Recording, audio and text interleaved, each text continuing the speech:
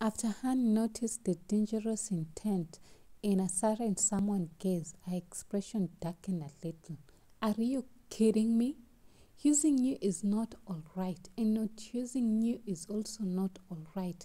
Living is just too hard. No, that's not it.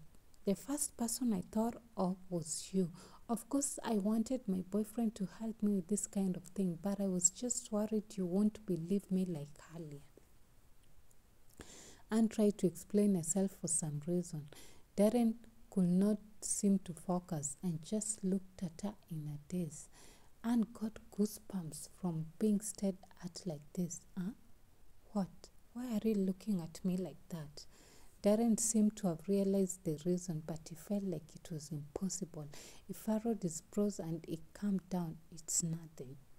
Under his breath, he muttered subconsciously, You couldn't have. Huh? Anne was confused and had not heard what Darren said. I can't have done what?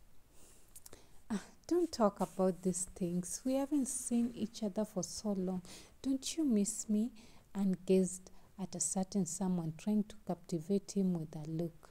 Right as she was about to get intimate with, absence makes the heart grow fonder as her excuse. Footsteps rang out from behind them. Mommy! Anne instantly straightened up. Flynn, you finish washing up? Mommy will come sleep with you in a bit. Flynn. Darren, who had shortened his trip with so much difficulty and had to spend the night in his room alone. Anne. Flynn is still young. Sleeping alone can be scary. Darren. No matter what happened in the past, she always rushed to sleep with him periodically. Anne glanced at the adult, then the child. Her head was spinning, and finally she came up with a solution. How about we sleep together? I'm really too smart. Darren. Flynn. The adult and the child glanced at each other and agreed silently. In the end, the three slept together on the same bed. To create the image of being a family of three, Anne placed the little fella between her and Darren. Anne. Flynn, do you want Mommy to tell you a bedtime story? Flynn. Yes. Anne. What does Flynn want to hear?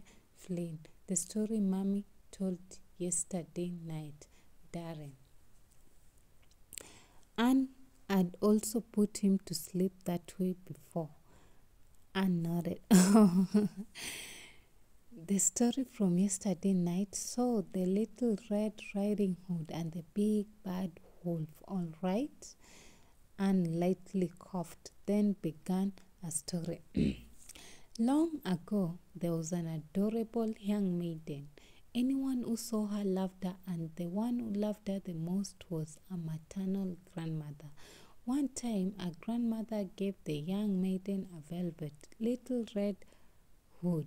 From then on, the young maiden refused to wear any other hood, and thus everyone called her Little Red Riding Hood. Little Red Riding Hood didn't know the wolf was a bad guy, and because of this, she told the wolf that she was going to the forest to visit her grandmother. The wolf began to scheme in his heart. This little thing is young and tender. She must taste better than the old hag. I need to come up with a plan so they are both unable to escape from my grasp. When Darren heard that, he looked at Anne. Anne had not noticed Darren's gaze and continued, Grandma, why is your mouth so big and scary? Little Red Riding Hood, the better to eat you with. Once, the wolf replied. He jumped from the bed and swallowed the Little Red Riding Hood into his stomach. Darren.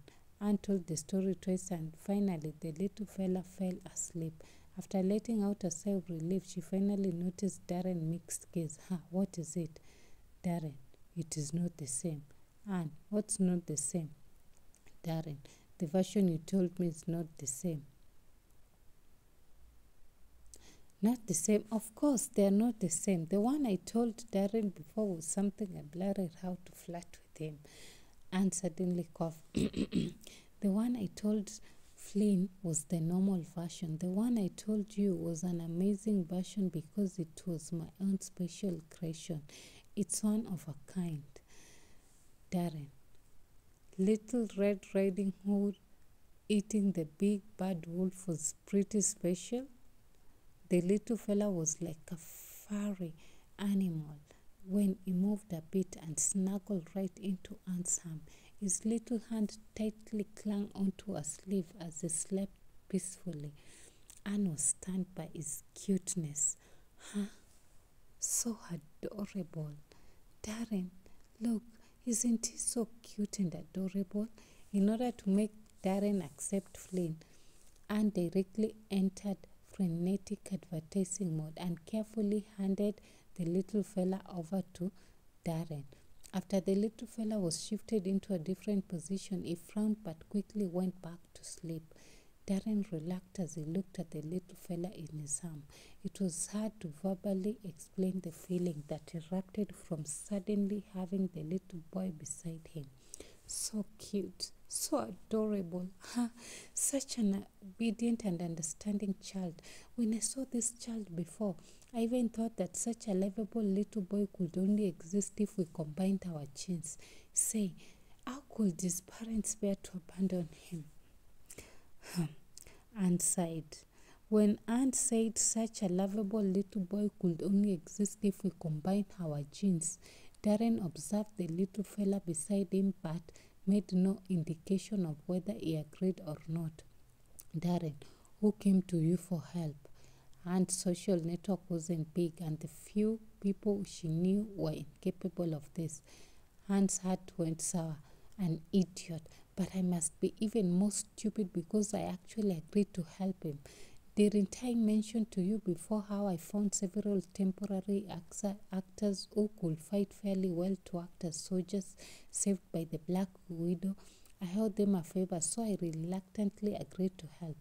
Darren's expression turned ugly. This girl used to be afraid of everything. Merely seeing blood was enough to send her into shock, but now her guts were growing bigger than ever. It all started to change during the incident when they were in Country B. Back then, her method of handling and dealing with matters changed. Day after day, she was changing, and now she even adopted a child. Fortunately, he encountered even more astonishing events before, and this was seemingly small matter in comparison. Anne continued to speak. Consider you being his daddy as a bonus that I'm giving you. When his real parents come back, I will consider my work done and leave. But right now, let's view this as a practice. Darren's expression darkened slightly. Late at night, Anna and the little fella were both sleeping. The two of them were letting out peaceful breaths on this quiet night. At that moment, his cell phone vibrated. Darren got up lightly and took his phone to the balcony. Hello. Master Ronald and his people escaped overseas. We had some people following them, but once they reached Europe, we suddenly lost sight of them. Ronald must have some other power backing him up. Darren's expression didn't change. It was as though he already expected this. If Ronald was working alone, he won't have the balls, nor would he have the capability to gather forces overseas. The person on the phone continued reporting. The person who saved Anne didn't come up with anything suspicious in our investigation. He should be the backup to Miss Anne's mercenaries. Master, what should we do with Ronald? The person on the phone awaited orders. Darren went silent, then finally said, help me investigate a person. After hanging up, Darren quietly stood beneath the night sky, his expression continuously changing.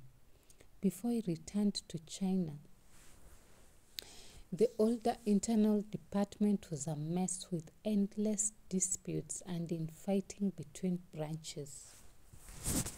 But even the older family complicated branches There was still the old madam and the second elder Ronald to keep everything stabilized.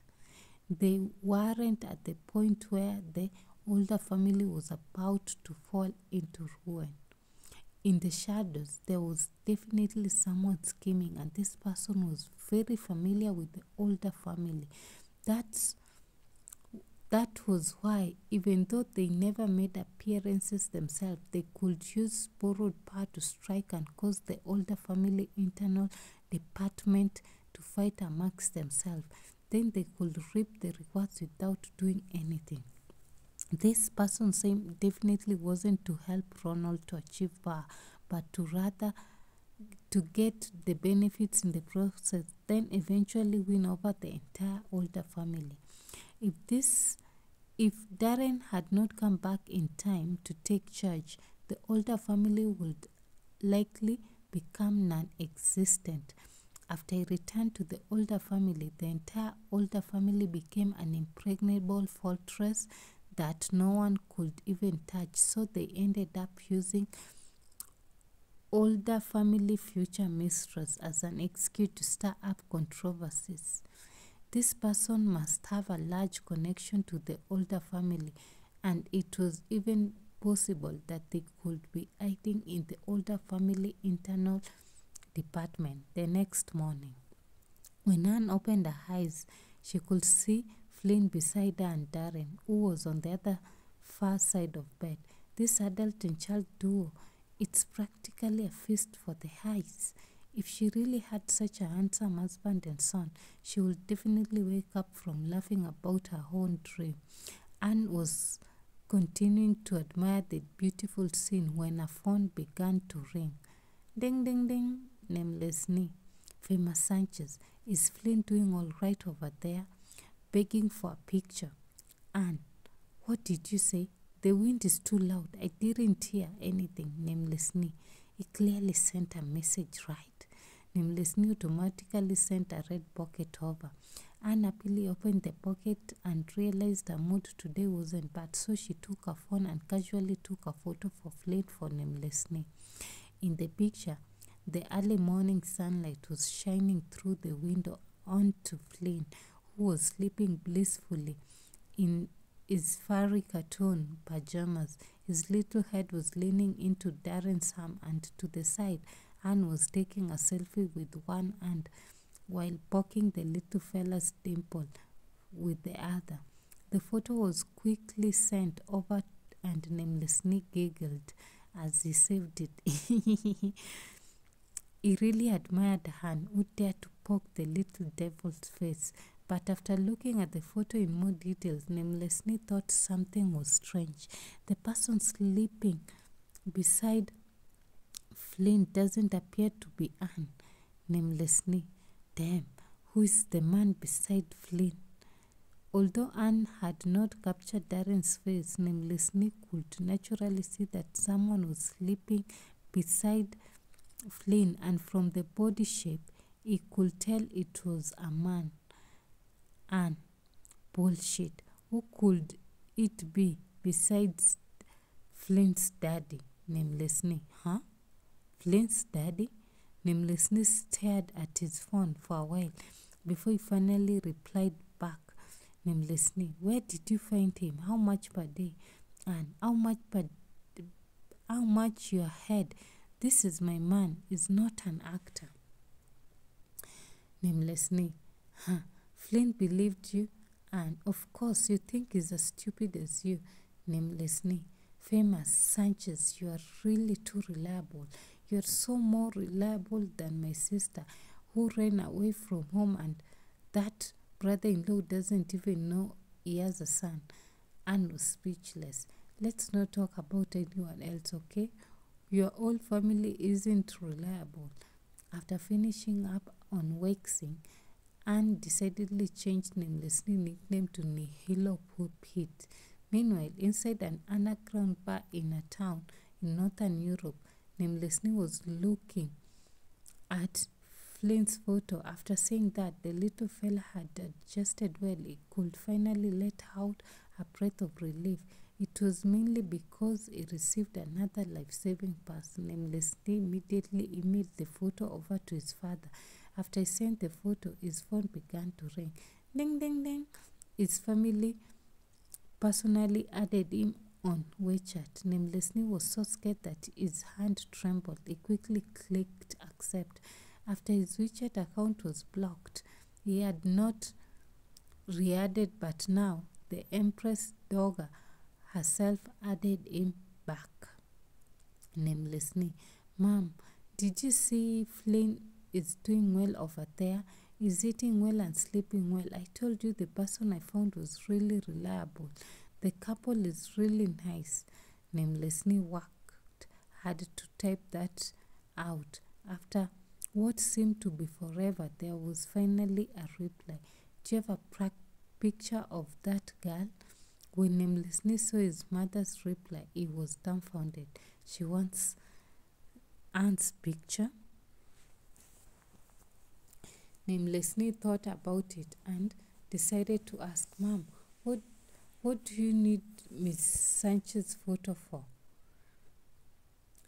Afterwards, Namelessly phone rang and it was his family Empress Doga calling. He could not help but feel overwhelmed as he answered. Namelessly carefully answered the call. Hello, Mom. What is it? Don't you feel like she really resembles our Warriors? The person on the phone spoke in a haggard tone. Namelessly felt speechless but replied, there is a small resemblance. When I saw her for the first time, I could not help looking at her a few more times, but